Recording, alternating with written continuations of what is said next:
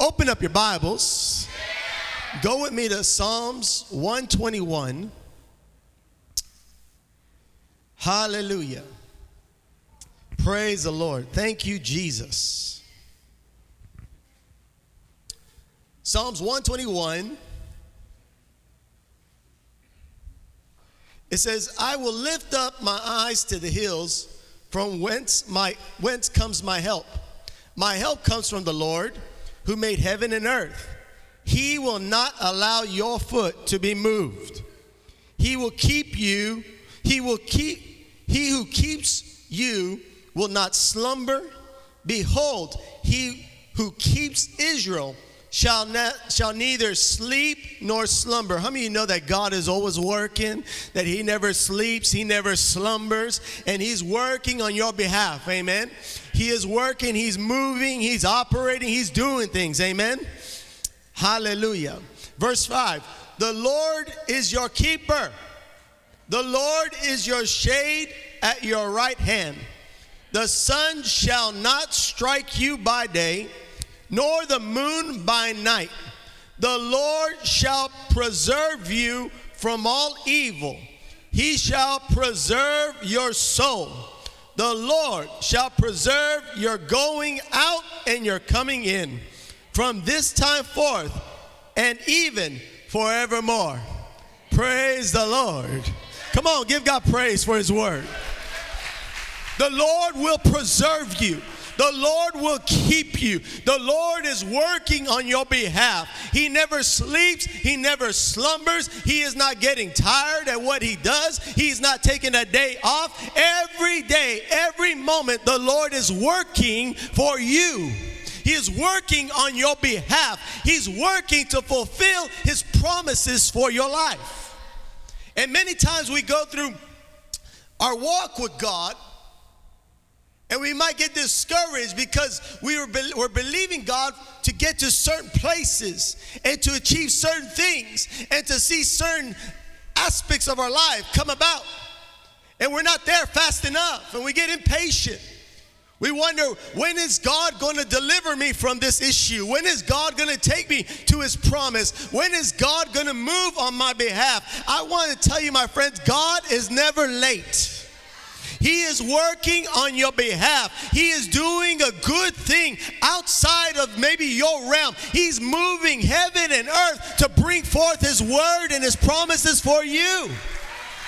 Do not get discouraged. Do not get lazy. Do not get fearful. Just remember that God is moving, that God is working, that God is not asleep. He has his eyes always on you to fulfill his word for your life. Amen. But many times it just seems, from one day to the next day to the next day, it's like we want fast food blessings. We want fast food healing. We want everything now. But you got to understand, it's not about the situation you're going through. It's about the work that the Lord's doing in your life through that situation. Because God, God's not he's not going to waste that situation and keep you the same way. The worst thing that could happen is if he takes you through that issue and that situation and that problem, but when you get to the other side, you have no thankfulness, you have no gratitude unto God, you have no change in your character and in your integrity in your life, but whatever issues were broken, stay broken on the other side. That's not God's intention. He is your heavenly Father, and he will not let you stay as someone with all these issues and all these brokennesses in your life. But he's working not just around your situation, but he's also working in you. He's teaching you how to walk and how to act and how to talk like him. The Bible says we're being transformed into the image of Christ. Have you ever thought maybe that situation that has come into my life is drawing me closer to him? The issue might be so big that it looks like there's no other way except for a miracle from God. Praise the Lord. God is with us. If we need a miracle to deliver us, praise the Lord, we serve a God that knows how to do miracles. Don't get discouraged. I remember a story about this one man of God during the slavery times. And he was always talking about the Lord's deliverance. And he was preaching in a church service how God was going to deliver the African people out of slavery. But one service, he just got discouraged from day to day. And he got discouraged, and he went up there, and he was just talking very negative, just, we're so tired, it's so difficult, almost a quitting attitude. But in that service, there was a prophetess. And as she heard this man of God talk, you got to understand, you might be a man or a woman of God, but you still have a flesh that gets weary sometimes. Are you perfect? None of us are, but the Lord is transforming us, amen? He is perfecting us, amen? And this man was discouraged, and this prophetess had heard the words that he was speaking, and she stood up in the middle of the service, and she stood up, and she screamed out, "Is God dead?" And then she sat down. You got to understand, your God is not dead. That he's still alive, amen? Jesus is still alive. And he is moving, and he has a way of doing things that are beyond our imagination. There are blessings and there are promises that God spoke to you many years ago. And some of you might be thinking, are these ever going to happen in my life? Oh, I see it right now. There are some people that God has a call upon your life. And some of you should be ministering. Some of you should be worshiping. Some of you should be preaching. Some of you are supposed to be at the pulpits and be at the pastorships. I know. The Lord is speaking right now. But you got discouraged along the way. But God's word will not come back to him void. He declared it over your life. It's going to happen in Jesus' name. And you might be going through a dry spell. You might be going through a time where it seems like everything is against you, like there's no way to get back there. You got to remember, God does not forget about you. You are called by God. You are bought with a price. You do not belong to yourself. You belong to heaven. You belong to God. See, you got to understand about, oh my goodness, I'm going to be preaching today. Praise the Lord. You got to understand, there's a thing called... it's called redemption. When Adam went to the tree with Eve, and they took of that fruit of the tree of knowledge of good and evil, they sold themselves. They sold themselves with a lie, the lust of the flesh, the lust of the eyes, the pride of life. They sold themselves to the devil. So the devil owned their future. Death owned their future. Darkness owned their future. They were in chains to fear, in chains to sin, in chains to poverty, in chains to death. And man cried out, will someone deliver us? Will someone break these bars and set us free? Will someone buy us back so that we could belong to them? And Jesus, when he laid down his life, he was paying a price. The Bible talks about how what he paid was more than enough to pay for all the sins of mankind. He purchased you with his blood. It cost him for you to come into the kingdom of God. And because of his payment at the cross of Calvary, you are not your own anymore. You don't belong to the devil, but you do not belong to yourself. You belong to Jesus Christ. You belong to God the Father. You are a son of the Most High God. You've been redeemed. Those chains came off. Those bars were removed. The Son has set you free. Not for you to turn around and go right back into that bar, into that jail of sin and fear and selfishness. No, you belong to God. And every day you refuse to do the will of God, you are stealing from your Heavenly Father. He bought you. And He's given you a ministry. In that ministry, the Bible calls it the ministry of reconciliation, of telling those who do not know that Jesus is alive, that he is, and that they could come to him, and that God is not angry at him, but God loves him. Hallelujah. How many are thankful that Jesus bought your life? How many are thankful that you are a child of God, that you are saved, that all your sins have been forgiven, that you've been set free, that the chains and the bars are gone, but you are now a child of the Most High God? Come on, let me see your hand. How many are thankful for what the Lord has done? Amen. Hallelujah.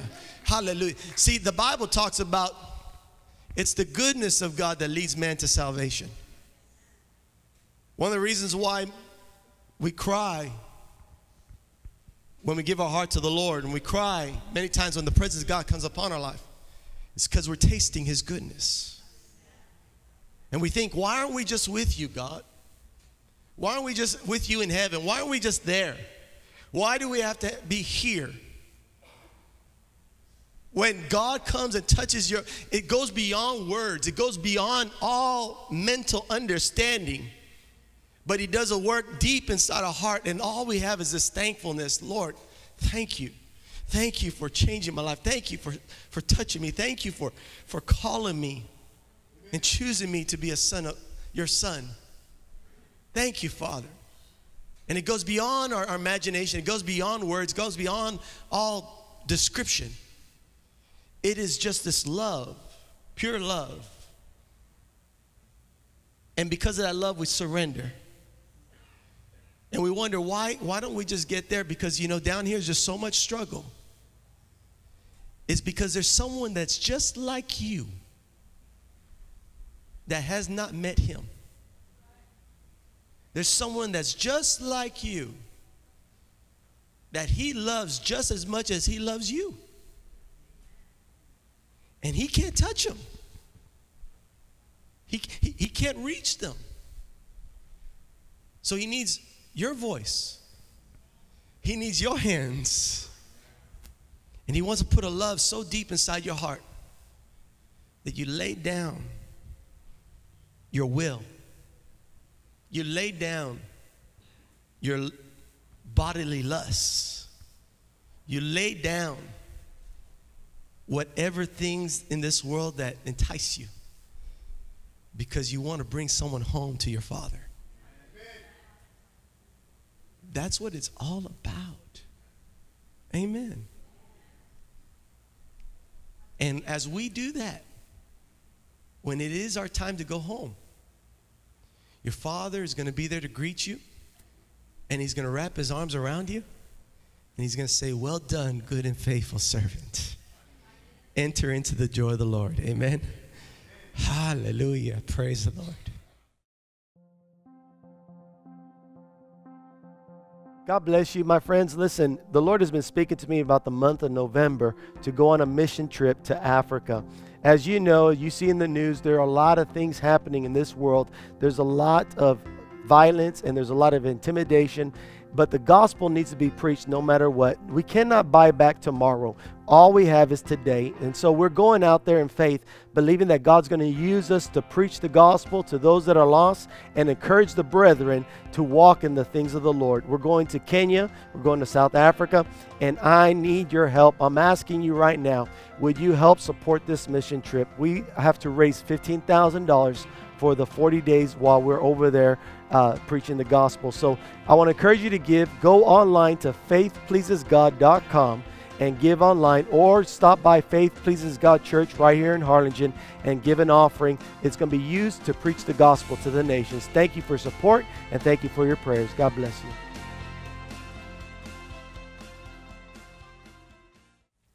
Thank you, Jesus. Praise God. Hallelujah, hallelujah, hallelujah. So I speak to those people that the Lord is speaking to right now. Those that have been called and have an anointing upon their life, but you walked away from it. The Lord's calling you back. It doesn't mean that you force yourself. It doesn't mean that you just automatically jump to wherever you left off. You let God take you there. But you humble yourself. You go to God and say, God, I am sorry. I'm sorry I missed the mark. But today, I repent. I turn from the way I was going, and I put my eyes back on you. And I'm going to serve you the rest of my life. Amen. Hallelujah. Praise the Lord. Hallelujah. Hallelujah. Thank you, Jesus. You know, just close your eyes, lift up your hands to heaven. The Lord's touching so many people right now. Hallelujah. Just worship the Lord. We thank you, Lord Jesus. You're so worthy. You're so worthy. We praise your name, Lord. Holy, holy, holy are you, Lord. Holy are you, Lord Jesus. Hallelujah. Hallelujah. Hallelujah. Praise God. Praise God.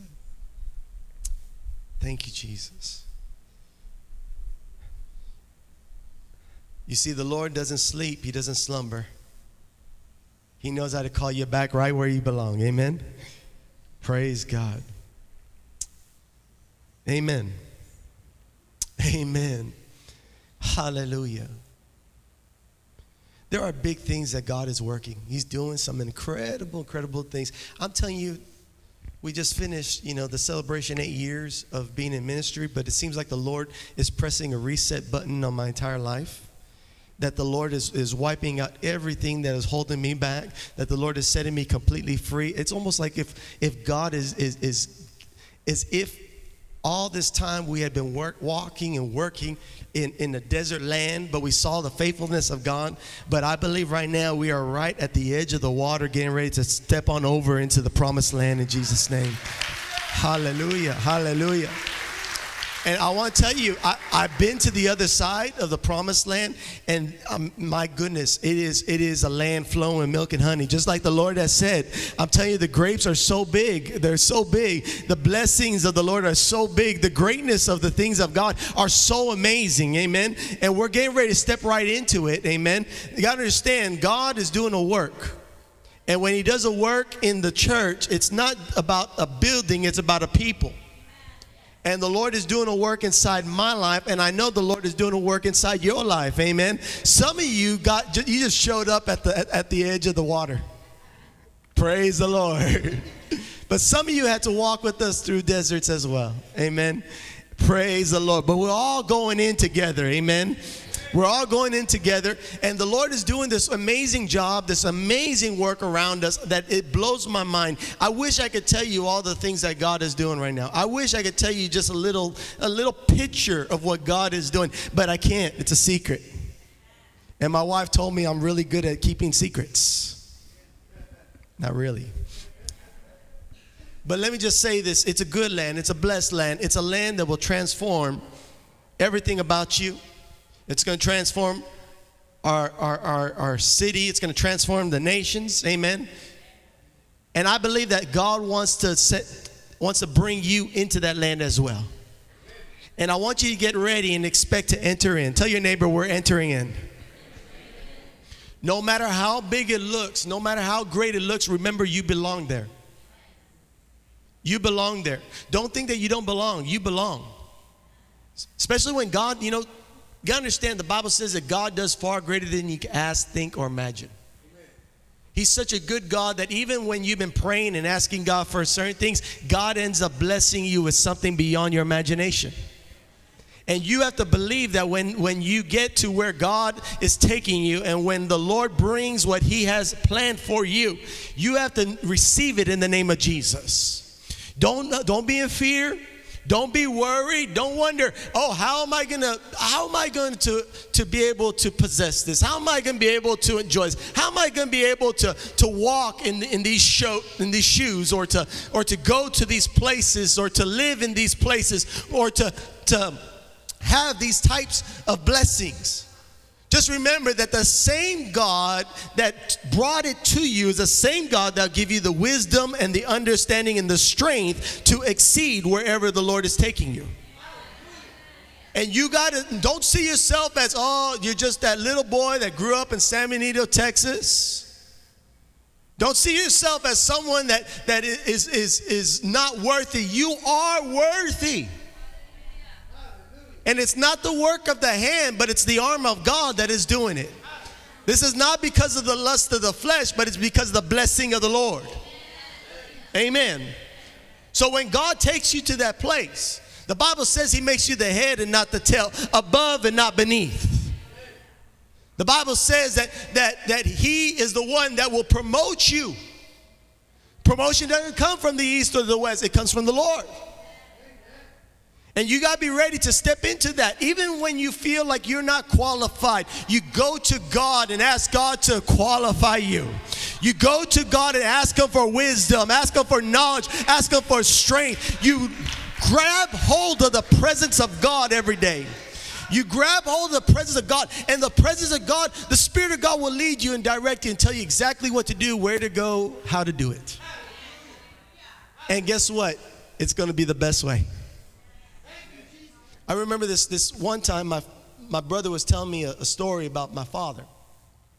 There was this one Christian broadcaster who had got permission to launch a satellite in space and put TV channels on there so that people with little satellite dishes could pick it up all over the United States and watch Christian programming.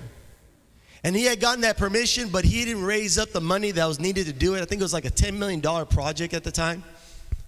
And the time had already failed, and his permission from the FCC, the Federal Communication Commission, had already expired.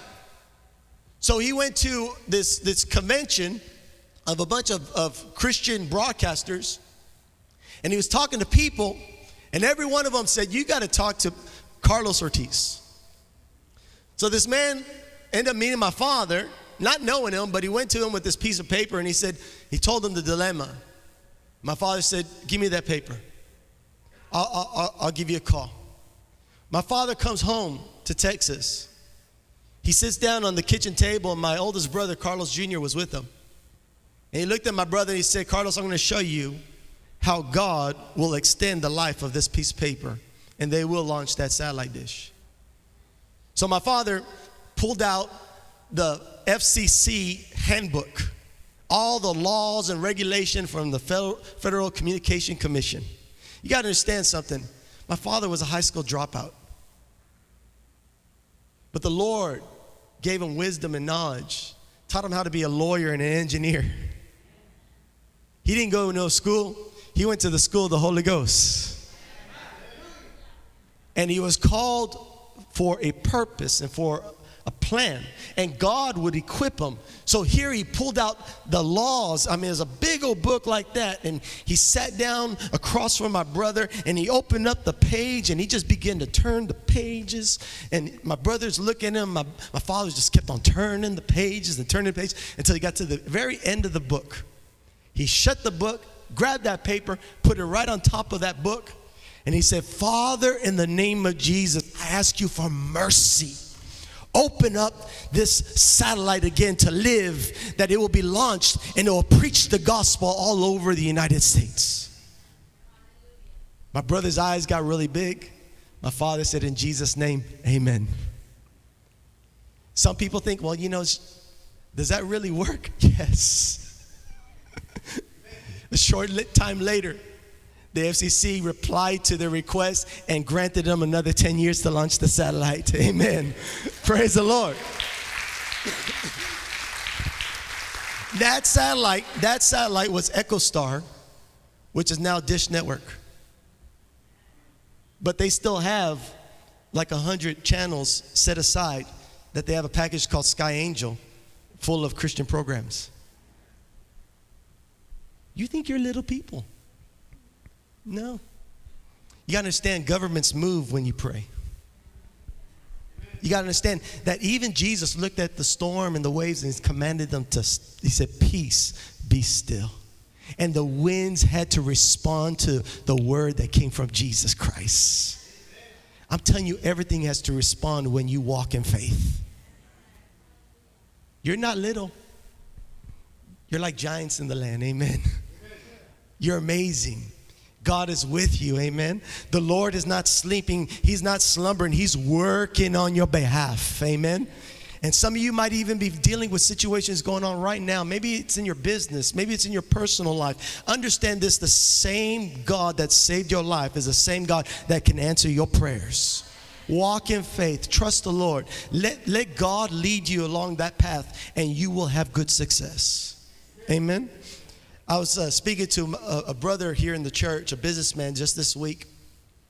And, you know, God's been speaking to him. He was sharing with me that he hadn't been able to sleep like normal hours because the Lord has been taking him. You got to understand, when you develop a relationship with God, God is a jealous God, and He knows how to get you away from things and just be alone with you. Amen. How many of you have had the Holy Spirit just wake you up like around 3 o'clock in the morning? Let me see your hands. It's normal. Amen. Praise the Lord. Just letting you know, it's normal. Just look around. It's normal. Okay. It's because the Lord likes to talk. He likes to speak. There's something about that quiet time. Some people, they even stay up late at night because the Lord just gets them aside. Praise the Lord. And if you want that relationship with the Lord, just speak to Him. Guess what? Even tonight, the Lord is going to say, it's not time to sleep. Come. We're going to have time together. Amen. And when you walk into that closet or into that room, wherever that you set aside to get alone with God, guess what? He's going to be there waiting for you. He's going to be there waiting for you, and He's going to have gifts to bless you with. Amen.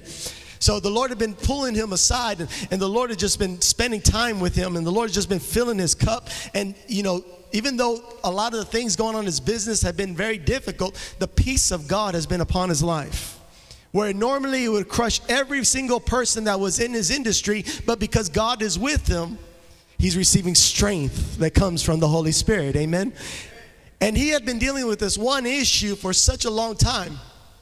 And he just, you know, during that time of being with the Lord, he was just worshiping God, thanking God, just spending time with the Lord, not even thinking about that issue. But you got to understand, God is working on your behalf. Tell your neighbor, God is working on your behalf. See, God is not sleeping. He's not slumbering. He's preparing things for you. He's preparing things for you. And some of you think, well, why doesn't He just tell me? He will tell you at the right time. God bless you guys. I thank you guys for watching this program, but I want to invite you to Jesus Loves Harlingen Back to School Party.